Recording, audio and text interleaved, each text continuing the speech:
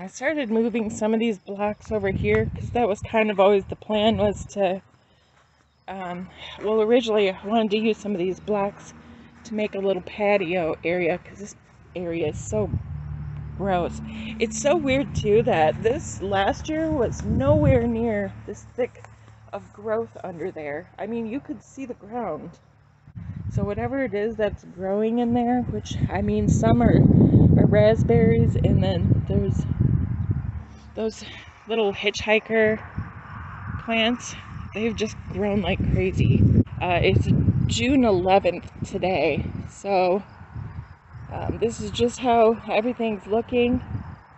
I mean, very happy. I took there was a wire, I guess you'd say a fence door. We just had an extra piece of that old rusted wire that my parents gave us, and we just had it stretched across the front, like hooked here, like it was hinged, because last year I didn't know what kind of pests. I didn't know if the dogs were gonna wreck the garden. I wasn't sure, so, but this year I've decided to take that off. And this is a really hard spot to get in to mow. So I had some leftover fabric.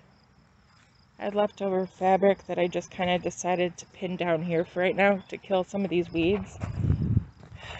Although not all of them, because some of them decide to try to grow right out.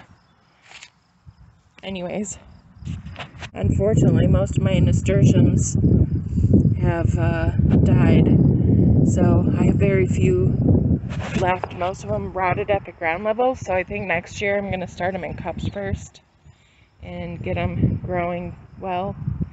I only have 2 beans, and then this bean popped up today, or overnight, which I didn't think I would have anymore.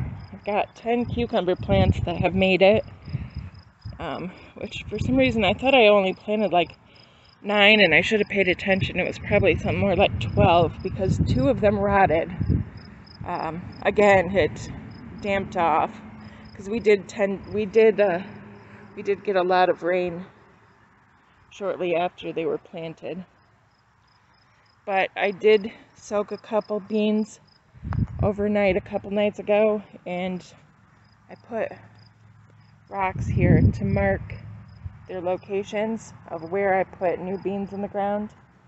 So we'll see if they make it, but we're gonna at least have 3 bean plants so far. But they grow decently fast, that I'm not in a panicked rush or anything like that. Oh, didn't I have a cucumber tag here, or didn't I? Huh, I wonder if it was, I hope it wasn't on that door that I put in the shed. I have to check that. So I thought I made a little tag for the cucumbers as well. I mean, the tomato ones are still there. I don't know. So the tomatoes are, a lot of them, not all of them, a lot of them are starting to flower. This is the guy that had the stem cut off. He looks kind of stunted, we'll say. Like the rest of these guys are getting nice and thick and spreading their branches out wide. This little guy's finally catching up. But that guy back there is stunted more. Yeah, I put some old weed fabric that we had, just because I don't want the weeds growing up next to these tomato plants. And I went out there and was pulling some weeds, but I'm going to figure out something to keep them away, best I can, to keep diseases down. And I'll be putting something back here too. I think I have a couple little small scraps, or I'll put newspaper. I'm going to put something. But either way, this was the last little tomato that went in the ground, and he's finally kind of spreading his wings a little bit. So the zucchini, it's the same. We still had 2 spots that were missing, so we got 7 out of the 9, but I'm okay with that, because I'm hoping that'll be plenty. And who knows, I might wait another week and put 2 more in the ground. you know, to fill those empty spots, and also because just to kind of stagger their growth. This pepper, I don't know. I don't know if it's gonna make it or not. But that's what happens when it sits in soggy soil over winter. I mean, it had some new growth, and it's trying to get like a couple little peppers on it, but it's just not doing as well as I expected it to. This one, on the other hand, has taken off like crazy. I mean, it's got all this new growth all over it. And the peppers that it's getting, I mean, it's got this pepper on it, which is a decent sized pepper. And then it's got this guy on it, which is a really decent sized pepper. You can barely see, but we have some carrots starting to grow. And yep, obviously the watermelons haven't done anything yet. Don't expect that for like another week-ish. These tomato plants are doing really well. None of these so far have been attacked by those cutworms like the other side. Probably because we had a garden over there last year, and we had broccoli, and mostly broccoli where those are planted, and then we had beans further down. Oh, my little maple tree. It's going to give us shade any day now. And that apple tree there. I don't know exactly what to do with that secondary branch on that guy. So I've been watching so many conflicting videos.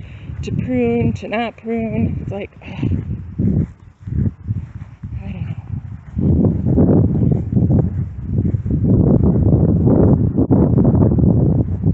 Right, here's the brassicas.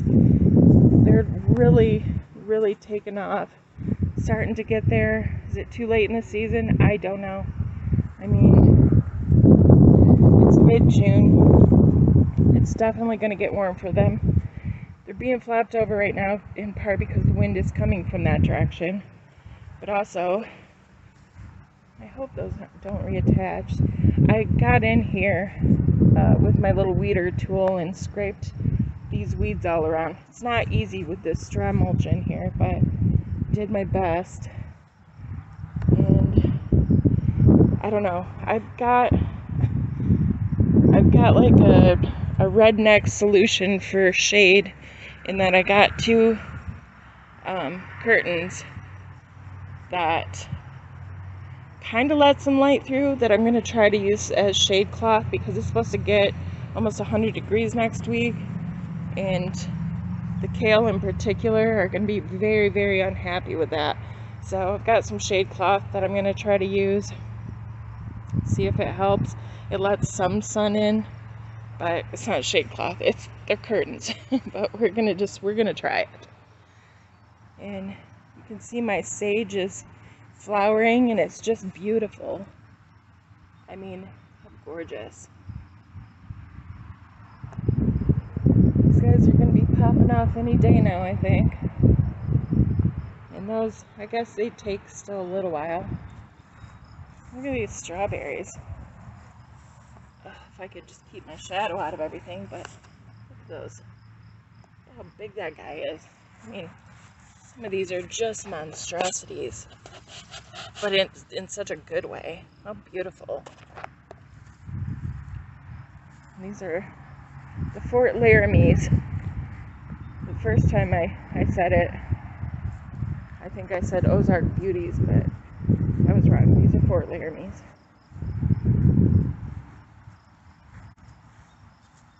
Alright, this guy's still hanging on, still barely hanging on. He looks really rough up top, of course, because all the leaves have died up there. But the rest of these leaves, I mean, they look like they're trying to survive.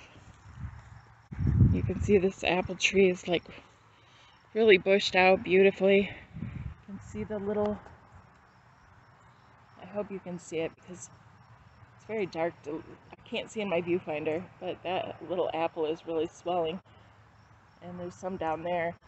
Hopefully they aren't all supposed to be looking like that right now, and that these guys have stopped growing. Hopefully we get more than just the one apple.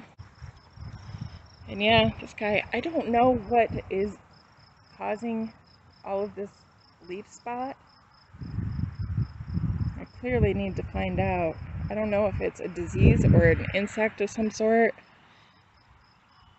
Look at how beautiful. There's a monarch on this lilac I was just walking past. So pretty. And then there's a bumblebee. Scared off the monarch. How gorgeous. Just wanted to come and take a look at my little mulberry tree. It needs to be weeded around, obviously. We gotta take care of that. But, I mean, it had like little flowers like these, but they've all dried out. So I assume that with the transplant shock, maybe, since they all dried and fell off, I can't imagine.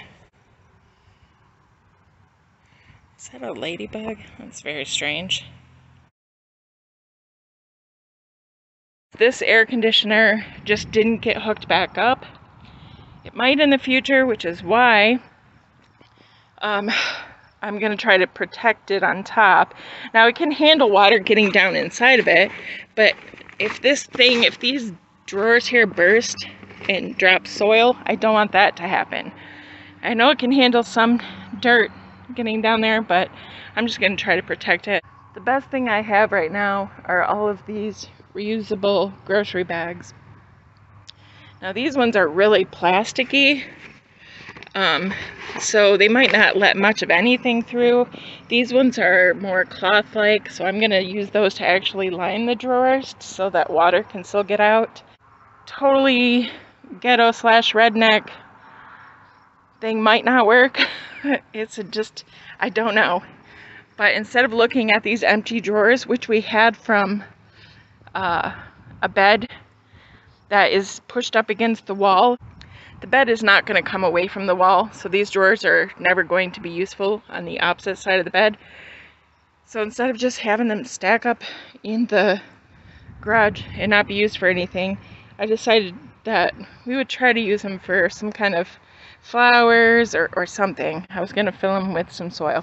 So I went over to our dirt pile over there, I should say our dirt hole, and dug up some more, mostly sand.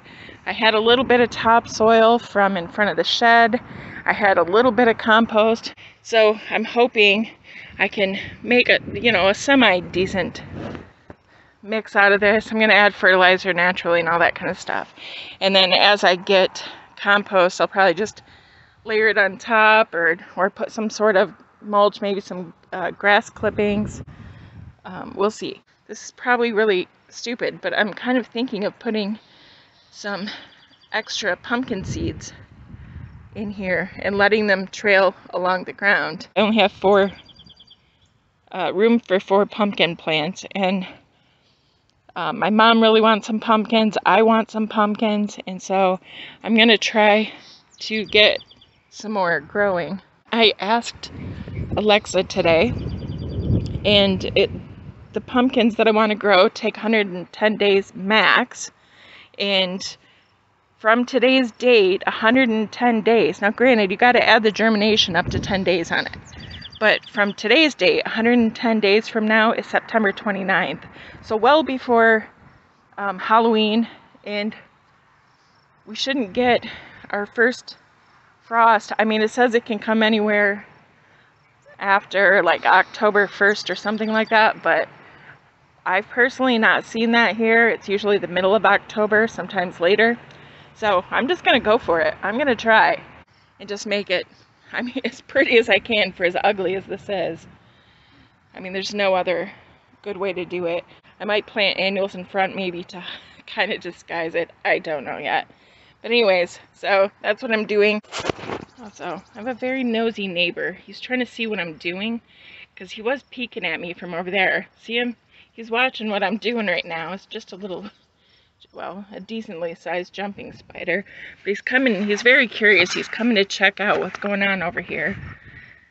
I don't need your help, my friend, but I think in the end you'll be hopefully happy with this, since there'll be dirt and plants and probably bugs for you to get. See, he's just checking me out, trying to figure out what's going on. Okay, this is sort of what we're working with so far. It looks a little sloppy right now. I'm going to start putting soil and stuff in there. The reason why I thought I would do this is just to keep dirt from falling in between in the cracks as much as possible, especially while I'm filling it. And it just kind of adds a slight extra layer to the inside, so that hopefully the water will mostly drain from the outside. And if I have to come back through here with like a drill bit or something and make some holes on the side, I'll do that. Hopefully I don't have to. The bottoms don't fit tightly in here anymore because they've also been sitting out in the sun for a while in the weather. So we'll see. I'll see you back. Okay, I got it filled and I'm leaving some. I could go get another load, but I want to top dress this with something better than just a little bit of compost and sand and stuff in here, so I'm gonna leave room to do that. Okay, so I had what I think is gonna be a brilliant idea for this year, and that's to plant all of our orphans that were left over from planting the garden. So, because look at them. I mean, the dill looks beautiful, but they're turning yellow. They're not doing so good. I think that's what I'm gonna do. So I've got some cocoa coir soaking in here, and I'm gonna mix that in. I'm gonna mix it into the stuff, which is pretty dry up here. This will give it some added aeration and moisture retention. So I'm gonna do that. This is all the cocoa coir I have left. Otherwise I would probably put that much per bed. But, you know, broke people gotta do what broke people gotta do. Oh my god, biggest spider! I don't know if you can see it. That big ass spider just came out of my plant. Oh, it crawled up over top of my glove, over my hand. Thank God I had a glove on. I don't know what I'm gonna do to get it out of there. Oh my god. Oh. I've been working on my arachnophobia with the garden stuff, but that's a little much. It's a little much. I'm gonna have to try to scare it out of there. Oh my gosh. Oh. And I keep losing it because it's so brown. Go, dude. Go. Go. Out, all the way. Out. What are you doing? No, don't climb that. Oh my god. Go. Oh my gosh. Oh my gosh. Yuck. Oh my gosh. Dude, shoo. I don't even know what, I don't know. You look too skinny to be a wolf spider, but maybe that's what you are. Can you go? Yeah, go down there. Oh my gosh, now I'm gonna lose my mind. Hopefully there's no more. Like, why on earth was it in there? Oh my gosh. Okay. Now, I did finish planting the lavender, which was its home for some reason. I'm planting more Jardale pumpkins since they're good for both pie and decoration. So I'm just gonna put 2 in here. There. And other than that, I've got 2, I don't know what kind of peppers back there. One, I think, at least this one, I think, is a bell pepper. I've also got a mystery tomato, another mystery tomato, another mystery, because these were all labeled, and when we planted them, they hadn't been outside for a month, and you could actually read what they were, but now you can't read what they are. It's faded. So I did put the dill in the ground, and the parsley, which just needs to be trimmed back here. And of course these things like the rosemary when it's big, and the lavender, those are going to have to go into a more permanent garden. But in the meantime, I don't want them suffering growth. Ew, I don't want... Oh, I see him. He's still there. Look at him. Anyways, I don't want them to not get good growth while they're waiting for a forever home. Pluck off some of these.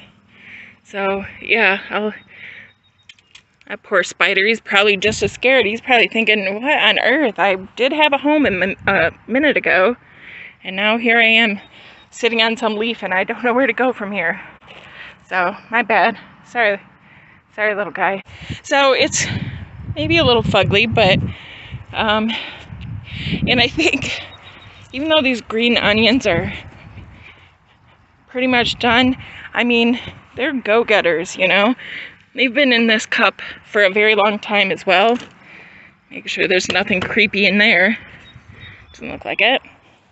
But they've been in here for a long time, over a year. And I have used a lot. I've cut them back a lot and used them in vegetable stews and stuff, vegetable stock. They deserve to have a little bit of a home. I think I'm gonna put them in this back corner just so that they'll be kind of up against the wall. Not like the wall's gonna help a lot for wind, but in my brain it'll help enough. It can lean against it if it needs to. Look at how overgrown. Look at these roots. Poor guys. But they smell so good though. Oops. I don't know if you can see. It's so hard. It's too dark in my phone, and it's really hard to see.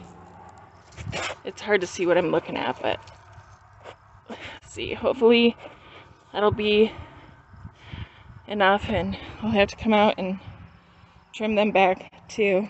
I don't know if I'm going to be able to reuse all these cups. They weren't in as good a shape as I had expected. These old tomato plants, I don't know. I have such a hard time just throwing out extra seedlings and stuff, even though I should. So, you can see some of the things are starting to try to grow. Even one in this perennial cup is growing. Mostly just two. Looks like just two little annual seeds. Oh, there's another one starting in that corner cup. Anyways, like I said, I have a hard time just like throwing them away. So, might I just stick them in the ground here and there as if they're annual flowers? I might. If they grow on the ground and if they get blight, and at least they got to grow. They didn't just get thrown away. Might get a few tomatoes off them. Gotta get some water. Yeah, so I'm watering these, even though most of the potatoes in here are rotten, but I still have that slip growing. And, oops, as you might be able to see, there's beans. I planted a couple beans in there. Those were just the ones that didn't germinate over there, and they seemed very dry, which could be why I didn't have great germination success. I think I planted 4 new beans, but I soaked them first. Just water everything in.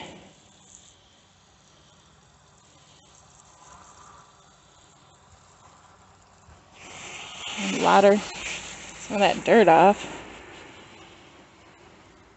I'm not going to worry about it too much because when it rains, all that dirt's going to get washed off anyways. And who knows if these little tomatoes will do anything in here. It's not like a lot of room, but and most people don't grow indeterminate tomatoes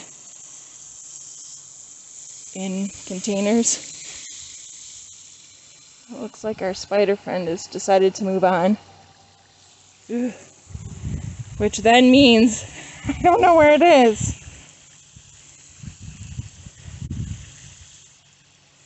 Which is the scary part. Yeah, I shouldn't be watering this time of day, blah, blah, blah. but it's pretty cloudy. I mean, the sun is only sort of showing. Alright, so I'm going to get this mess cleaned up. And basically, I think we're done here. Yeah, I think we're done here. Look at that. Onion is using the dill to hang on for some reason. I didn't notice that. Anyways, well, thanks for watching. Again, not a whole lot going on today, but just a little something. And I'll have to keep you updated on how well this drains. And this one, I did, though, put a little extra water in there for some reason. But look at, you can see it's starting to drain out. So that's what I wanted to see, actually. That's perfect. Okay. And I'll keep you updated. Thanks for watching. God bless.